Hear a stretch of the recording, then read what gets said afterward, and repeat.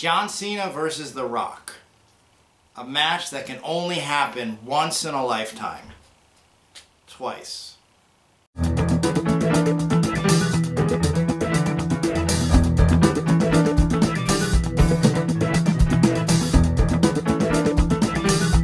You're watching So Awkward. This is Freddy Krueger saying hi!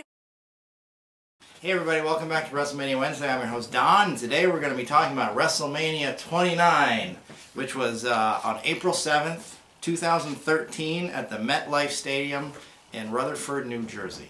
This was a pretty good WrestleMania. There was at least one amazing match, a couple of really good matches, and the rest were just kind of okay.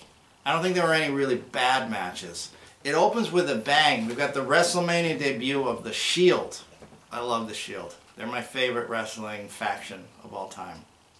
Maybe. So we've got the WrestleMania debuts of Roman Reigns, Seth freaking Rollins, wearing the shirt, and Dean Ambrose. Going up against Sheamus, Randy Orton, and The Big Show.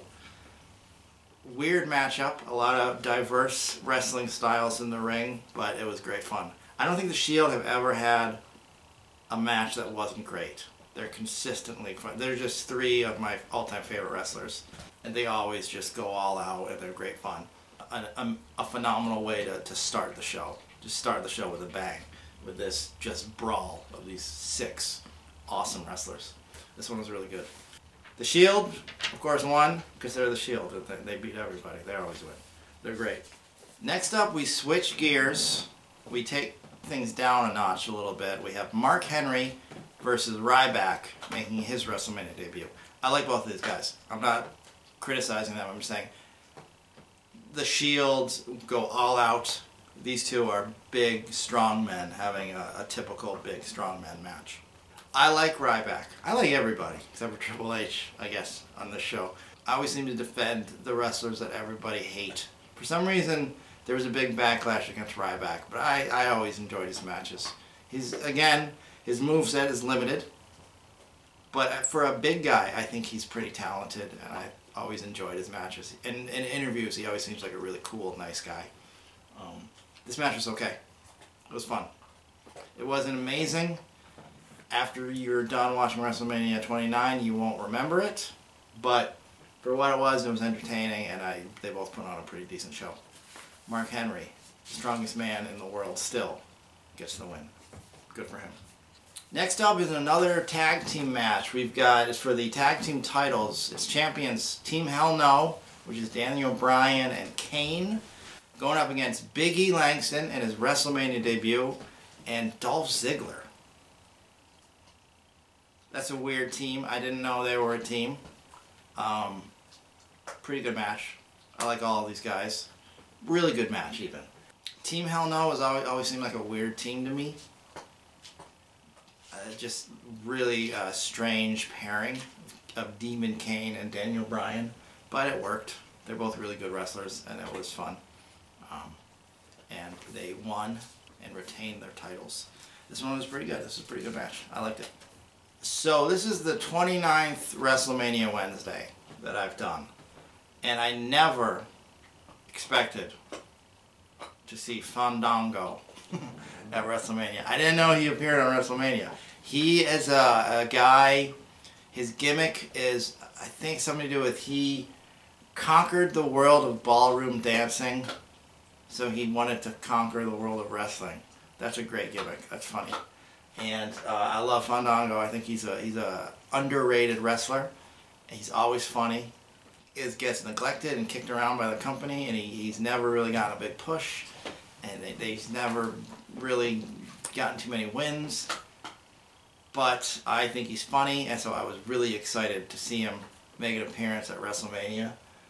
And this is his WrestleMania debut. It's maybe his only WrestleMania appearance. I don't know. We'll find out as we keep going. I hope he's in the next few that I get to watch, because he's great. And this is him against Chris Jericho. And this was a pretty great little match.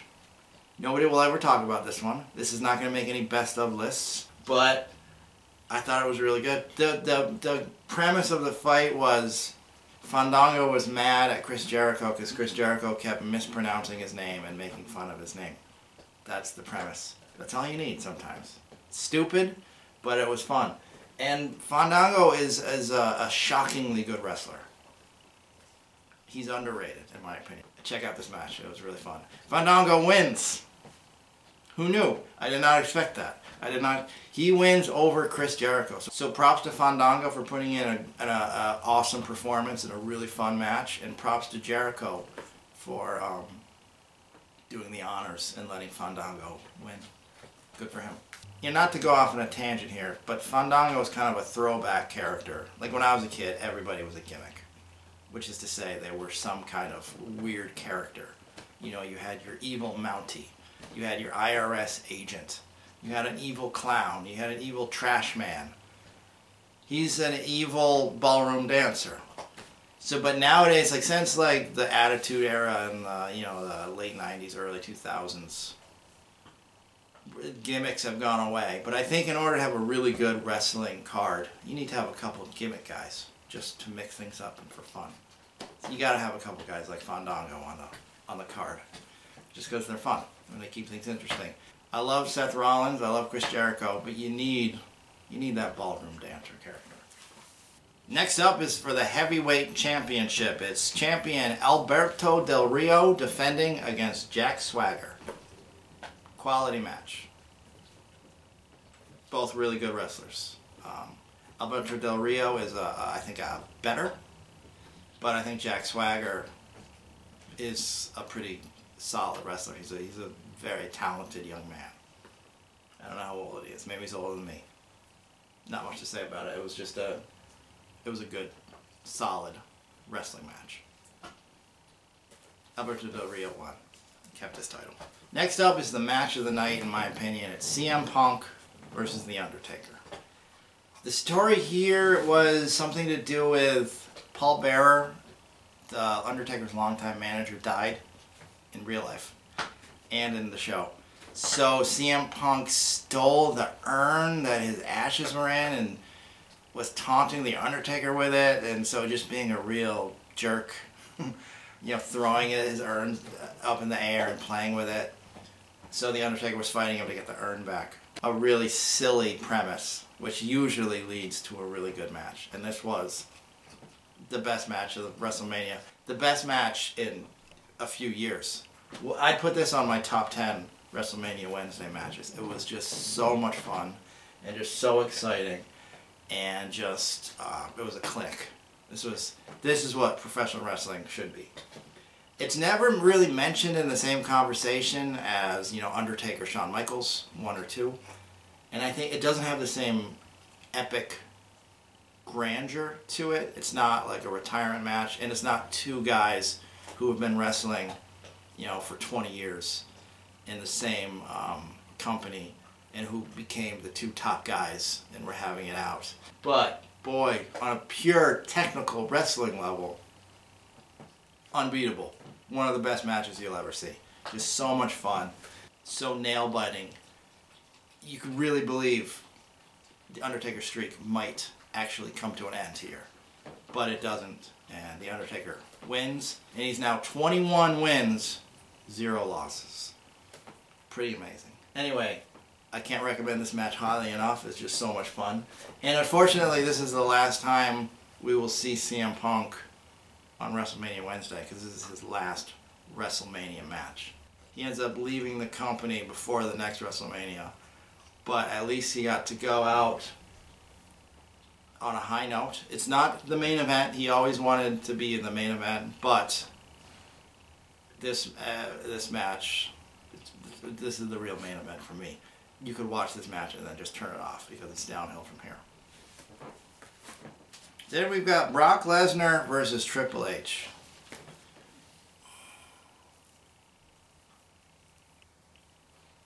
Yeah, this was boring. So, what is there to say about this one? We have two guys who just traditionally go out there and squash their opponents. But of course, nobody squashes their opponents quite like Triple H. So Triple H wins against Brock Lesnar, if you can believe that.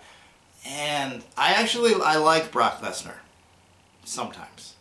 If he's up against an opponent like CM Punk has an amazing match against Brock Lesnar at SummerSlam. I don't remember what year. I like Brock Lesnar against The Undertaker. He had his feud with The Undertaker. Those are always fun. But just Triple H and Brock Lesnar, they're just both just kind of boring and repetitive. And this match just didn't do it for me. And I think if Brock Lesnar had won, I would have enjoyed it more. But it felt really fake to me. And it was just so slow-paced and boring and repetitive. I don't know. I don't have much to say about this one. Oh yeah, Shawn Michaels was at ringside for some reason. He did nothing. But I guess it's always nice to see Shawn Michaels. Alright, let's check out the Hall of Fame class of 2013. We've got Mick Foley, Booker T, Trish Stratus, who still looks amazing, Bob Backlund, Donald Trump, and Bruno Sammartino. One of those people is not like the other. And I don't mean Booker T because he's black. What can you say? What can you say? A lot of these guys, obviously, Mick Foley, nobody deserves to be in the Hall of Fame more than Mick Foley. Booker T, great wrestler. Trish Stratus, one of the greatest, if not the greatest, female wrestlers of all time. Bob Backlund. Bruno Sammartino, longest reigning wrestling champ in history, right? And then there's Donald Trump. And the only cool thing about having Donald Trump as our president is we can say we have our president is in the WWE Hall of Fame. But maybe that's also kind of embarrassing.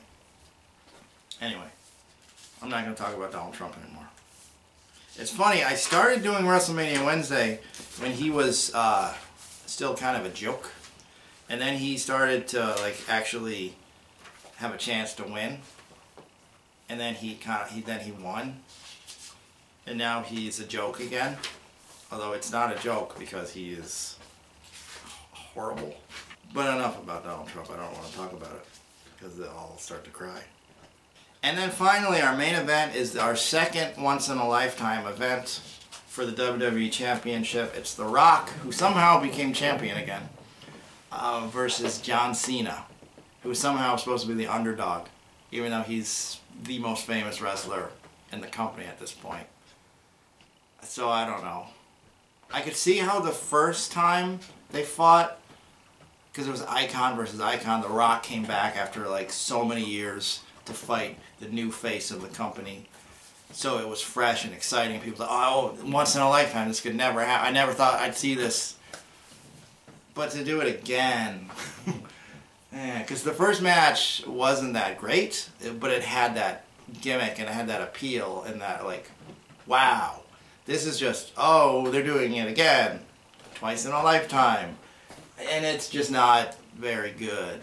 It's not terrible. It's still kind of fun in places. I mean, John Cena and The Rock are incredibly charismatic. In the history of wrestling, maybe there's nobody as charismatic as these two. Bold words, I know. But, I didn't really care. John Cena wins and becomes the champion for like the 10th time, but they act like he's never won. Oh my God, this is amazing. Oh. Yeah, I mean, I'm glad Cena won, but I don't care. But other than that, I would if you consider Undertaker CM Punk the main event, and then you can just turn it off. This is a very, very solid, very, very good WrestleMania. I did like it. When I did the recap, like I did the intro, and I kind of underplayed it, but as I was reading these matches, I think I didn't give it enough credit, because this is a pretty good to great WrestleMania in retrospect. It's just the two main events kind of fell flat. And that's kind of, after you watch it, that's kind of all you're thinking about. Is, oh, that kind of went on an hour too long. The CM Punk Undertaker was awesome. Fandango, Jericho, really fun match.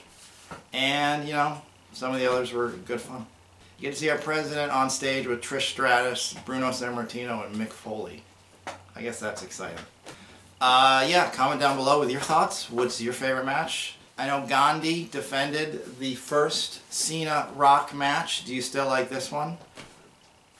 if you can't trust Gandhi, who can you trust? Anyway, yeah, that's that, and I will see you next Wednesday. And he got really famous because he had his song, which became, I believe, the #1 downloaded song on the iTunes Music Store for a little bit. And then they retooled him and they got rid of the song. And then nobody liked Fandango anymore. And then they brought back a song, but by then it was too late. Anyway, I don't want to make this the Fandango show, but I like the guy. He seems cool. And maybe he is my favorite.